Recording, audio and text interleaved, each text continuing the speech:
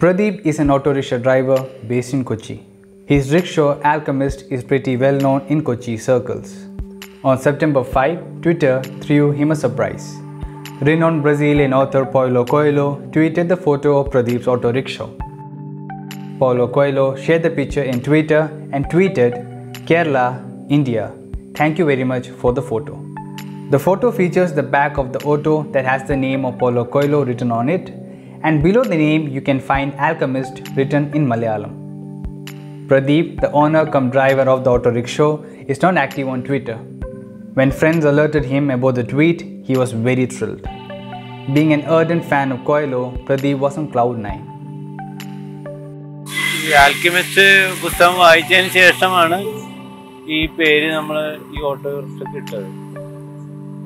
പിന്നെ അദ്ദേഹത്തിൻ്റെ മറ്റു കൃതികളും മറ്റു നോവൽസൊക്കെ വായിക്കാറുള്ളതാണ്. വായന നമ്മൾ നേരത്തെ ഉള്ളതാണ്. ഇപ്പോൾ മറ്റു നമ്മുടെ MT ആനന്ദ്, മാധവിക്കുട്ടി, രാധാകൃഷ്ണൻ ഇങ്ങനെയുള്ള ചന്ദ്രമേനോൻ ഇങ്ങനെ അവിടെ നിന്ന് തുടങ്ങിയുള്ള വായനയുള്ളതാണ്. പിന്നെ അതിൻ്റെ ഇടയിലാണ് നമ്മൾ വിശ്വസാഹിത്യത്തിലേക്കുള്ള വായന വരികയും പിന്നെ ആൽക്കമിസ്റ്റ് വായിക്കുകയും അദ്ദേഹത്തിൻ്റെ ഒരു 9 പുസ്തകത്തോളം വായിക്കാൻ പറ്റുകയും ഒക്കെ ചെയ്തത്. വ്യത്യസ്തമായ ഓരോ കഥകളാണ് ഓരോരുത്തർ പറയുന്നത്. ഇപ്പം ആൽക്കമിസ്റ്റ് വായിക്കുമ്പോൾ നമുക്ക് കിട്ടുന്ന ഒരു അനുഭവം എന്ന് പറഞ്ഞു കഴിഞ്ഞാൽ അത് വ്യത്യസ്തമായൊരു പുസ്തകം തന്നെയാണ്. അതിലുപരി അതിൽ നിന്ന് നമുക്ക് ഒരുപാട് പഠിക്കാനുണ്ട്. ഓരോ വാക്യങ്ങളും പലരും ജീവിതത്തിലേക്ക് പകർത്താനുള്ള വാക്യങ്ങളും ഒക്കെ ഉണ്ട്. ഇതൊരു നമ്മൾ ചെയ്യുന്ന ജോലിയും ഒരു യാത്രയാണ്. ആ യാത്രക്ക് പറ്റിയ അനുയോജ്യമായ ഒരു പേരും കൂടിയാണ്. രണ്ടാമത് നമ്മുടെ മനസ്സ് കേന്ദ്രീകരിക്കാനും വേറെ വ്യതിചലിച്ച് പോകാതിരിക്കാനും വേണ്ടിയുള്ള ഒരുപാട് ഉപദേശങ്ങൾ ഒക്കെ നൽകുന്നൊരു പുസ്തകമാണ്. അപ്പം അതുകൊണ്ട് അതാണ് ആ പേരിടാൻ കാര്യം. Pradeep, along with his wife and son, resides at Chirai in Ernakulam district. He has read 9 books of Paulo Coelho, and The Alchemist remains his greatest inspiration. പഠിക്കണമെന്ന് വലിയ ആഗ്രഹമുള്ള ആളാണ്. അതുകൊണ്ട് വായിച്ചാണ് നമുക്ക് അറിവ് കിട്ടേണ്ടത്. ആ അറിവിന് വേണ്ടി നമ്മൾ എത്രത്തോളം വായിക്കാമെന്നോ അത്രത്തോളം വായിച്ചു പോവുകയാണ് ചെയ്യുന്നത്. മറ്റുള്ളവരിൽ നിന്ന് വ്യത്യസ്തമായിട്ടുള്ള പുസ്തകങ്ങൾ വായിക്കാനായിട്ട് ആഗ്രഹം. അത് വായിച്ചിപ്പോൾ ഓഷോ ആണെങ്കിൽ അതുപോലെ ഗബ്രിയേൽ ഗാർസിയ, അല്ലെങ്കിൽ ഇപ്പോൾ വിശ്വസാഹിത്യത്തിലെ നമ്മൾ ടോൾസ്റ്റോയി, പിന്നെ മലയാളത്തിലെ എല്ലാ കൃതികൾ, പിന്നെ പുരാണങ്ങൾ, ഇതെല്ലാം നമ്മൾ വായിക്കുന്നതിൽ നിന്ന് നമുക്ക് അറിവ് കിട്ടാൻ വേണ്ടിയാണ്. അങ്ങനെ ഓരോ പുസ്തകങ്ങളും വായിക്കുകയാണ് നമ്മൾ ചെയ്യുന്നത്. ഏറ്റവും കൂടുതൽ ആകർഷിച്ച പുസ്തകങ്ങൾ എന്ന് പറഞ്ഞാൽ ഒരുപാടുണ്ട്. ഇപ്പം മലയാളത്തിൽ നമ്മൾ MTയുടെ ആയാലും രാധാകൃഷ്ണൻ എല്ലാം VK-ൻ്റെ ഒക്കെ ആകർഷിച്ച പുസ്തകങ്ങൾ, മാധവിക്കുട്ടിയുടെയൊക്കെ, ആനന്ദിൻ്റെ അവസാനം വായിച്ചത് സ്ഥാനം തെറ്റിയ വസ്തു. അങ്ങനെ അത് കഴിഞ്ഞ് നമ്മൾ അതിശയിപ്പിച്ച് നമ്മളെ വിശ്വസാഹിത്യത്തിലെ ദത്തോവ്സ്കി, ടോൾസ്റ്റോയി, എമിലി സോളോ, പിന്നെ DH ലോറൻസ്, ഫ്രാൻസിസ് കാഫ്ക, അങ്ങനെ വലിയ അവരുടെയൊക്കെ പുസ്തകങ്ങൾ വായിക്കാനൊരവസരം, അല്ലെങ്കിൽ നമ്മളത് വായിച്ചു ആ ഒരിത്.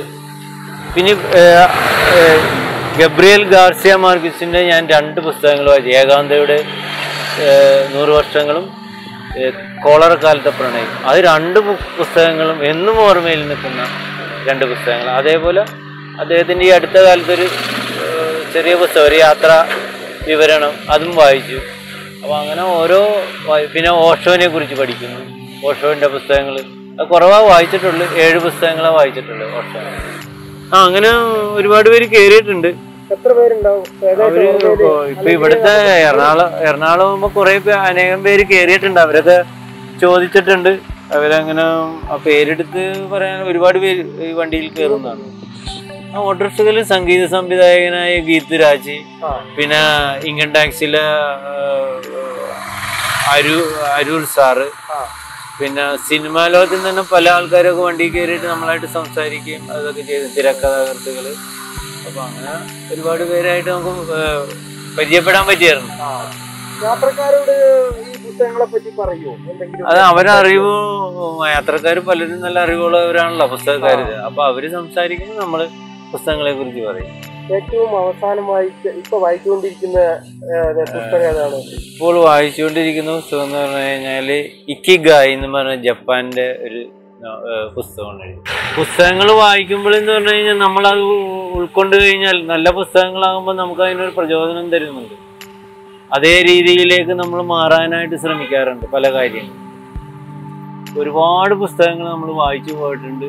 അതുപോലെ വായിക്കാൻ ഭയങ്കര വാശിയായിരുന്നു, വായിക്കണമെന്ന് വലിയ ആഗ്രഹമായിരുന്നു.